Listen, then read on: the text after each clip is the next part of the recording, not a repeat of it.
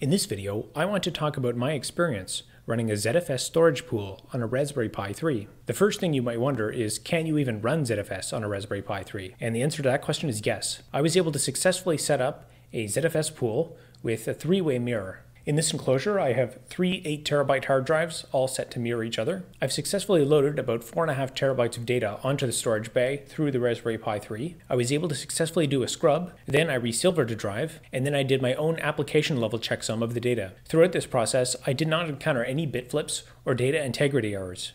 But on the very last step, I did experience one read timeout on one of the drives. I suspect this might actually be an issue with one of the drives, although it might have something to do with the USB cable connection. Now, the process of writing to the storage pool from a Raspberry Pi 3 is incredibly slow. Read and write speeds are limited to about 20 megabytes a second. This is a limitation of the USB 2.0 interface that's offered by the Raspberry Pi 3. In order to use ZFS on the Raspberry Pi, I of course need an operating system that can run it. Some of you may be surprised to learn that you can actually run Ubuntu on the Raspberry Pi. So the output from this command here shows the exact version of Ubuntu that I'm running, and to install ZFS, I ran this command. Now, before I even set up the ZFS pool, I decided to run badblocks on one of the 8TB drives that I was using. As you can see, the write speed here is incredibly slow at around 24 megabytes a second, and that of course is expected with USB 2.0. And this here is just an example of the command that I used to run badblocks and test the drive. And what we're looking at here is the output from running the time command along with badblocks. So it took 175 hours to finish running badblocks, which comes out to just over 7 days. So I didn't say it would be fast, and this is for testing an 8TB hard drive. Here are some very rough notes of some of the commands that I used when setting up the ZFS pool. This here is the command that I used to actually set up the pool. Okay, so here I'm going to go through the process of actually setting up the pool. So here I'm just checking to see the ID of the different disks that are available. So currently I have two 8TB drives in the storage bay, and those are SDA and SDB. So now I'm just creating a root level folder where I can mount and access the ZFS pool.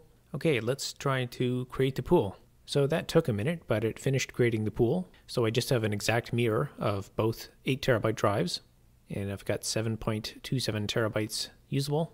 At this point, I've just finished rebooting the Pi because I installed another 8TB drive in the storage bay. So the other 8TB disk that I just put in there has all my files on an ext4 file system, and since I've rebooted, SDA, SDB, and SDC have been renamed. So the pool contains SDB and SDC, and all my files are stored on SDA1. So I've just mounted my files onto /mnt, and you can see in the my third ZFS pool, it's basically empty. So in just a minute, I'm going to copy my files there, and I'm going to install rsync so I can see some progress and possibly resume the copy if it fails halfway through. So here's my rsync command that I'm about to run. So here's a look at the transfer speed. As you can see, the transfer speed is moving at a blazing 8 megabytes a second. Once again, that slow speed is expected because of the USB 2.0 interface. I'm not actually sure about the numbers that are reported here, but I think that's actually writes onto the ZFS pool. So technically there's twice as much as that going over the USB interface because it's writing to two disks at once. And here's a view of the CPU and memory usage of rsync on the Raspberry Pi. And here is a view of the output from the time command after the rsync copy completed. So I think I had around 3.5 terabytes of data there. And to copy that onto the pool, it took 118 hours, which is just under 5 days.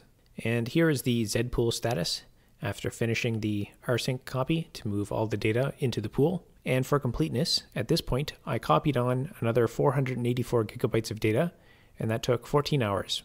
And then I copied another few hundred gigs of data, and that took 13 hours. It's good to see that there are no errors.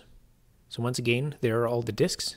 There are three 8TB disks in there. 2 of them are in the ZFS pool, and one of them, SDA, that has the ext4 file system on it. So dev SDA, that is the one that I want to add to the pool.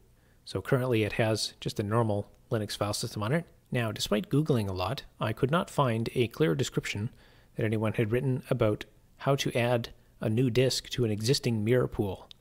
So what I want to end up with is a three-way mirror. I want 3 identical copies on each of the disks, and I tried this syntax.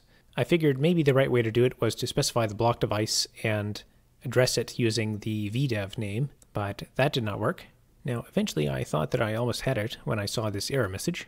One of the other things that I wanted to test was to see what would happen if you tried to add a block device into a ZFS pool if it already had, say, an ext4 file system on it without wiping it first.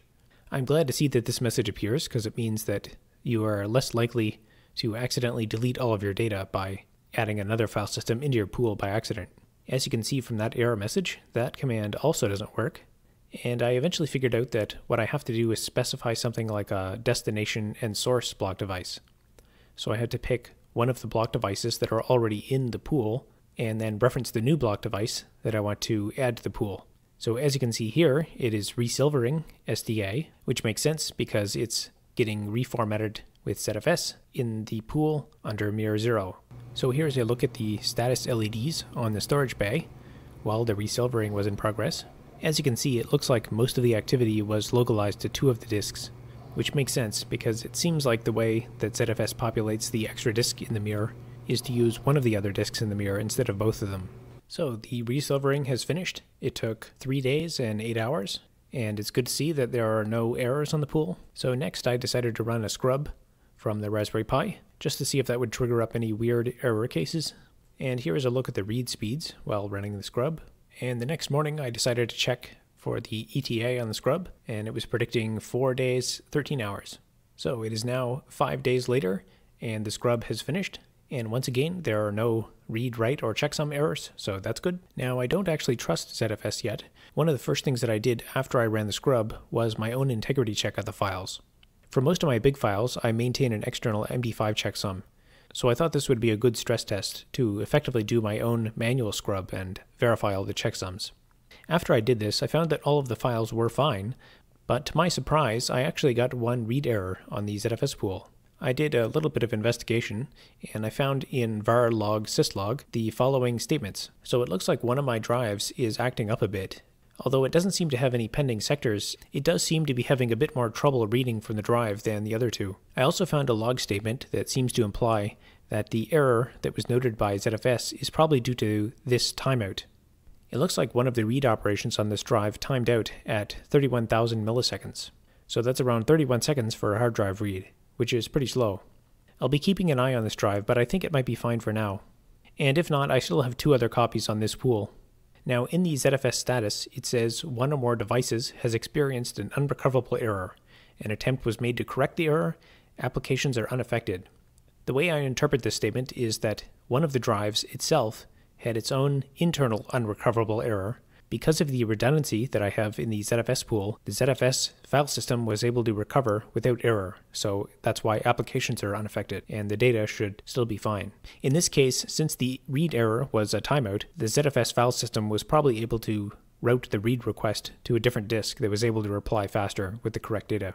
Now in my case, I believe that I can ignore that error, so I am running zpool clear on that pool on that device, and now that error flag has gone away. Now it looks like this storage bay is currently out of stock, but I paid $180 for this.